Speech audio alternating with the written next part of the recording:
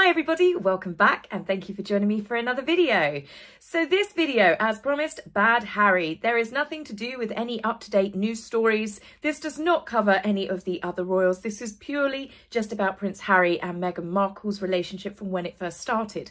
I have a lot of people that have been with this channel since the very beginning, and obviously I spent a lot of time just talking about Meghan and Harry, and now I prefer to spend my time talking about the real royals, and we pepper them in, don't we, towards the end. They're the punchline at the end of every video, really. But this video, there was an article that came out and I went down a rabbit hole with it, and I thought there's so many new subscribers from when I first started. You might like to see some of the original stuff that came out about Meghan and Harry, and it might help you get a bigger backstory as to why so many people were suspicious of Meghan's intentions from the very beginning. Now, what story started this off was a beautiful, stunning bride in an incredibly lovely bridal dress. The hair, the flowers, the dress, this is an absolutely beautiful look. Now, the bride and groom in the picture are Isabella Clark and Jack Mann. Jack Mann is a long-term friend of Prince Harry, and he was one of the select few that were allowed to attend the evening reception of his wedding to Meghan. Now, the reason why Harry and Meghan got brought up when this article came out is because they weren't there. And I can't even imagine, given their treatment of other people, that they would have even been invited. Plus the fact Meghan has got a track record of trying to upstage brides on their wedding days. So let's start with George Woodhouse, whose wedding was to Harry and Prince William's cousin, Celia. Meghan wore a £3,500 Oscar de la Renta dress. It was huge. It was like she got a freebie off of someone. It completely swamped her. It looked like curtains. Her makeup wasn't done, and we know that Meghan can dress up and look incredibly beautiful when she wants to. Her hair was a mess, like she hadn't even brushed it. And she had a clashing fascinator on her head. It looked like toilet paper. This is how the dress should look on the catwalk. So you can see overall it was an incredibly untidy and messy look.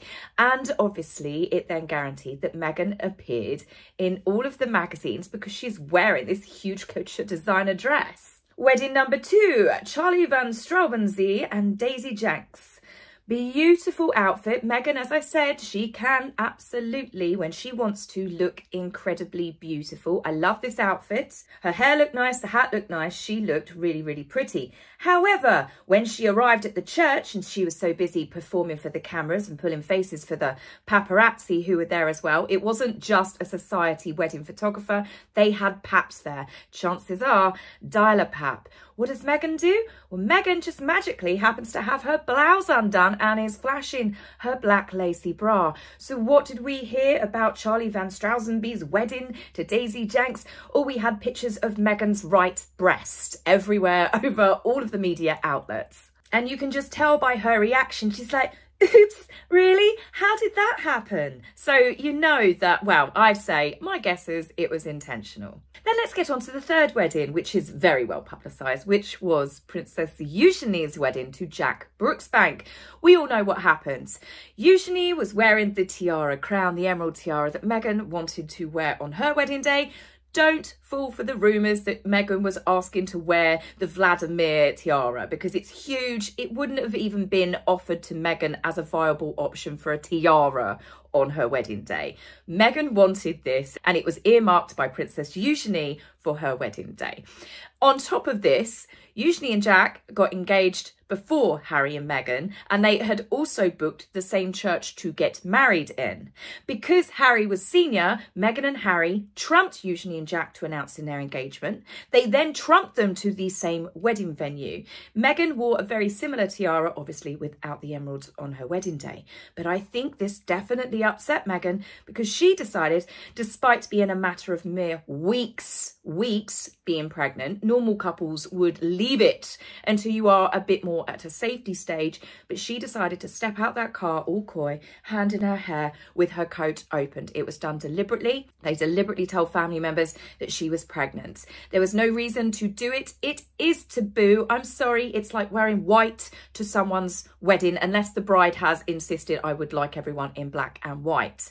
So I think that that was a really underhanded, nasty thing to do. You just don't do things like that. Meghan tried to defend herself in magazines by saying it's just because all of the family were together. Please, there's such things as email and WhatsApp and handwritten calligraphy letters. Now the big one, now this will take you back to when Harry and Meghan first started dating. This has been a huge red flag of mine because I don't understand why Harry didn't run for the hills at this point.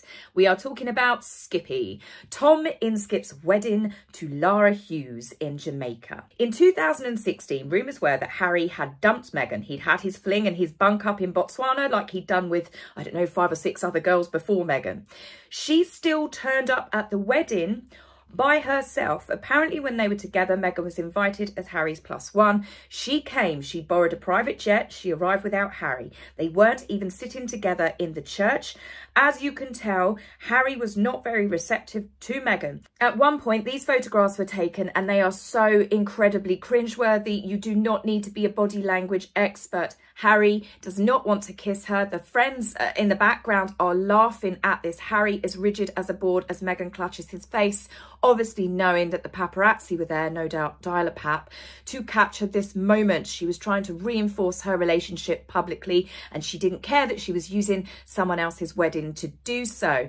Harry and Meghan, when they were leaving the ceremony on the way to the reception, you can tell that they were not overly friendly towards each other. Any woman with an inch of dignity would have turned around and said, I'm going home at this point. But then I suppose any woman with a shred of decency wouldn't have actually gone to gate crash someone else's wedding. They're not her friends, they were Harry's friends. Now, as for the bride and groom's friends, you can tell that they weren't particularly happy either. The body language of everyone that was around Meghan, they weren't really chatting to her. This photograph of her standing up at the bar as the bride and groom come past. Now, this is where it gets worse. I think that they were stuck at a table at the back because they were obviously there, well, Meghan was there to create drama. Now, Meghan starts arguing with Harry. There is no other way that you could describe this sort of behaviour. She's angry, her jaw is clenched, she's talking to him, she's clutching him, she's hanging over him.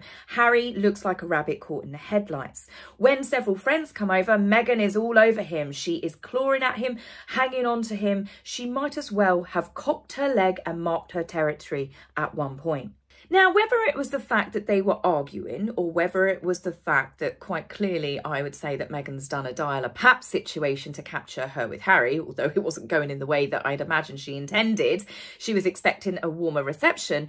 One of the bride and groom's friends comes over to diffuse the situation or to express the reason why the bride and groom may not be happy with what is happening. You can see here the change in Meghan's face as the conversation unravels. First of all, Meghan starts looking very defensive and she's explaining, and then she starts looking incredibly nasty.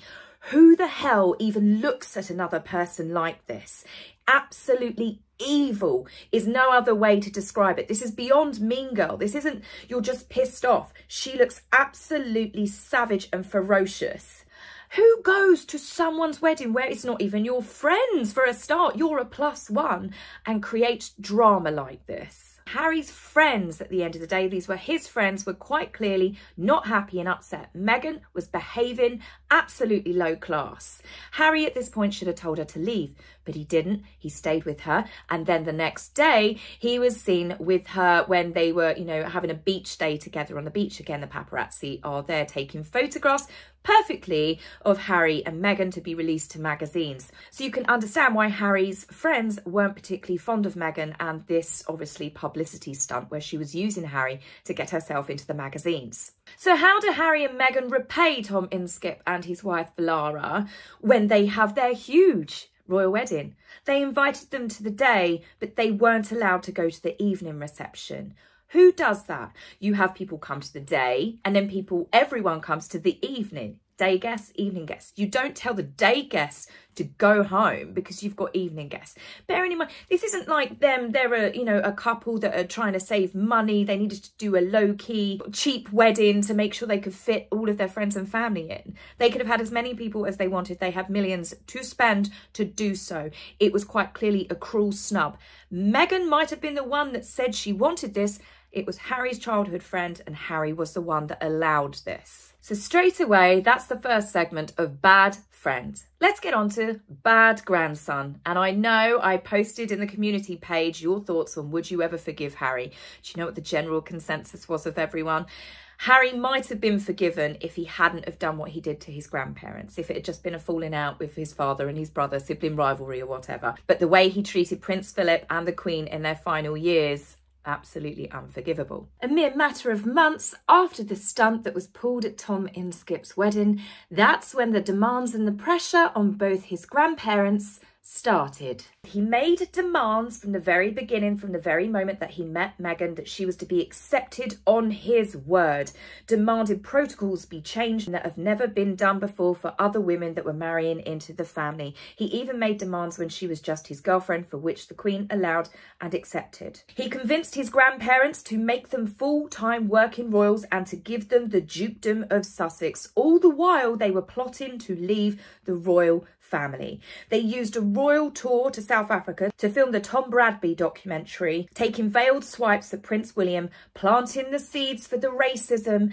and the victim storyline that we would later see play out on Oprah less than 18 months later. The first serious round of attacks where they said that they were neglected, Meghan was, racially abused, her unborn child, the false allegations of racism, which Harry has now waited till Philip and the Queen went to their grave with this overhanging them and has since dialed back. They did this all the whilst knowing that Prince Philip was in his final months. I don't care that they put out a statement saying that they would have actually cancelled the Oprah show from airing if Philip had died. He was dying. It shouldn't have been done. The fact that they have continued with their attacks right up until the Queen died and even beyond, despite knowing that she was dying of bone cancer, they were plotting and planning and making more footage, documentaries, books to attack the Queen. They heaped untold amounts of hurt on a 96-year-old grandmother who had recently lost her husband and tried to probably ruin her legacy, all for money. Let's get on to bad son. Well, the bad son, he has attacked his father in a book, a TV documentary, interviews for being cold and cruel. He had an isolated, loveless childhood. He lied about the neglect he suffered. He wasn't even allowed out on bike rides, all at the hands of his evil, cold father. Thank goodness he had his mum. On top of this, he has also trashed Queen Camilla. He has publicly called her a villain. She left a trail of bodies in her PR trail. She stole stories to the press on Prince William and Harry to make herself look better. These are all incredibly awful allegations. Again, Harry is just saying it happened because, well, he thinks it happened or Meghan told him it happened. Bad brother. Well, you could start with any of the previous stories, the fact that he did that to the same grandparents, the same father. But Harry has also gone on even more of a rampage on his arch nemesis, as he has cruelly referred to Prince William. The two brothers who were once close, Harry has revealed personal intimate details about anything from his brother's anatomy, revealed private conversations at very deeply personal moments.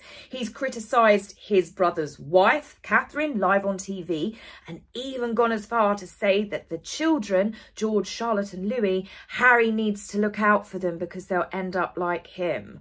That's pretty rich coming from Harry, who has got two children of his own to be concerned about, who don't quite clearly ever see the light of day. Let's get on to bad husbands. Well, if all of the stories are true, and we've been told that they are true, think about back when Meghan was in the royal family. She's being mistreated, she was being neglected, she was being refused medical help. I mean, they went to a member of HR because Meghan was feeling so low that she wanted to take her own life and no one helped. The family didn't help. I'm sorry, but if my husband came to me and turned around and said, I'm not feeling very well, I'm feeling depressed, I'm feeling suicidal, I am telling you now that a fleet of F-16, several army tanks, and Tom Cruise himself could not stop me putting my husband in a car and taking him to a doctor, to a hospital, getting on the phone. Nothing could ever stop me getting him help, and I know that he would do exactly the same for me. Because when you marry someone, you look after them, you care for them, you would do anything to keep them safe. You don't marry someone and expect their welfare to be taken care of by your family or your staff. So again, bad husband. Bad employer. Well, Harry is just as guilty of bullying his staff as Meghan. Everyone always throws everything at Meghan, and I do think that she is a vicious mean girl. We have seen continuous behaviour from Meghan. We've read about it in Valentine Lowe's book, Tom Bower's book. We've had people that have worked with her from Suits, from Reitman's, lots of people that have experienced Meghan's true nature, and they have said that she's not particularly nice, but she's not done all of this by herself. Harry was also responsible and had a better duty of care towards his staff because they were the ones that had looked after him most of his life. They were the ones that were part of his life long before Meghan ever came on the scene. So it's funny how, much like his friends, as soon as Meghan started saying they're awful, that Harry went along with it. Where Harry was also very toxic towards his staff is when on a TV interview, and obviously written in Spare, he talks about the fact that his staff was so broken by criticism by he and Meghan that they were slumped over the desk crying. This is not normal behaviour. No one in a work environment should ever end up like that. Yet Harry said it was such contempt in his voice. How dare they burst into tears and be emotionally upset as me and my wife criticised them. And I thought, you vicious, nasty little man. Let's go on to bad sportsman. Harry is well and truly a very skilled polo player. I'm sure of it. He must be because he plays for Santa Barbara Polo Club. He hasn't got a great track record of controlling his temper, being nice to staff, and also treating his horses with the respect that they deserve. Bad carbon footprints. Well, this one just speaks for itself, doesn't it? Harry started up Travellers because he wanted to create a company, one, to line his pockets, but two, for all of these agencies to work with around the world travel companies so people could learn to have sustainable travel, probably pay 10 times as much, but go to these places where they're environmentally and eco-friendly. There's nothing wrong with that, but when you jet set your entire life, your wife, every time you so much as go state to state in America, you use private jets and SUVs, plus several of them for their security teams as well and staff, like Uber. So, sorry, that is another one. He can walk barefoot on the beach and give as many speeches as he likes at the next Google summit. But much like all of the other multimillionaires that go there, they are absolute hypocrites. There are lots of things that we can say that Harry has been bad at. For example, duty, loyalty, service. How many years are his defenders going to use his 2 very brief terms in Afghanistan, his brief 10 years where he was, by his own accounts, his own words in Spare, treated differently to the rest of the officers and other soldiers in the army? Harry's going to feed off this for the rest of his life. It's a shield. Harry was in the army, so that deflects all of his bad behaviour. No, sorry, it doesn't. Harry hasn't been able to produce a single podcast. You know, he hasn't produced anything for Netflix. Sure, he might sign his name to stuff that other people work on, but I guess that doesn't actually make him good at anything apart from signing his name. In fact, there's only one thing that Harry has been consistently good at, and that is complaining and moaning, whinging and whining, all about the fact that he was born a prince. Boo-hoo. Now, I'm not going to lie here, Harry has been part of many amazing things. He has used his platform over the years for good things. Whether this was pushed by the royal family's PR, but I do think that genuinely Harry did have a love of South Africa, Centre Bali. He really did love the people in Lesotho, but Harry is so far detached from the Harry that we've got now. I don't think even he remembers. Even the wonderful things to do with the Invictus Games, which is absolutely fantastic for all of the veterans, all of the love and the community. Again, Harry was very much invested in that, and now the only things he seems invested in when it comes to the Invictus Games is working out how he can monetize it. Now, the thing is, I don't hate Harry. I actually just feel incredibly sad at the person that he's become. I don't think that he's a particularly nice person anymore. But as for Harry, I was a fan of Harry. Harry was a couple of years younger than me. I think I'm like 8 months younger than Prince William. And it's just, I grew up with them. So when Harry was getting in trouble for everything, I'll be honest with you, apart from 1 or 2 obvious things to do with, you know, the racism and the Nazi costume, I wasn't seeing anything different that he was doing. He was just a teenager like us, you know, getting into trouble and stuff. And he had his life playing out on a worldwide platform. So I saw him as normal, actually, down to earth, a royal rogue, as it were. But the Harry that we have now is clearly not the same as the old Harry. And I'm not even sure if the old Harry was the real Harry. Much like when a man has an affair, the other woman tends to, still in this day and age, she'll get the majority of the blame, and at the end of the day it's the husband the one that's cheated. I think it's very similar to Harry and Meghan. Meghan has taken a lot of the blame, and I hold my hands up. In the beginning I was very guilty of this. I do feel that it is a narcissistic relationship. I do believe that she's manipulated him. She's nurtured every negative trait that Harry has got. You've watched him change physically, mentally, the sparkle behind his eyes. I do believe that she is definitely controlling. I believe that she is absolutely a narcissist. However, there are some things that Harry has done throughout his life, like I've said. This was before Meghan. This was before Meghan had her claws into him. These are decisions that Harry has made. Yes, some of the ones later on, he'd been with Meghan for some time. But Harry has reportedly been treating people very badly for a very, very long time, even before he met Meghan. It's as if those two just brought out the worst side to each other. And that's the other thing. People say, why do you talk about Harry and Meghan? Why do people still report on them? Because they are fascinating to people, because no one has ever seen this play out on a worldwide stage. No two people have been given so much privilege, money and love, the outpouring of love that they had from everyone all around the world when Harry met Meghan. And they have squandered it at such an alarming rate and in some of the worst ways. It's fascinating to people, the same as a junk magazine when you're in the supermarket is. It's the same reason when you're caught on the motorway and you realise there's been a traffic accident. You don't want to look, but you can't help. You know, people rubberneck. And I think that's the thing with Harry and Meghan. People are rubbernecking and watching their demise, their fall from grace. It's become, as I said, they're a punchline. They're entertainment for people now. So it should come as no great surprise that none of these big companies want to sign up with them anymore. What can they represent? Good work ethics? Nope. Family values? Nope. Dedication to charitable causes? Nope.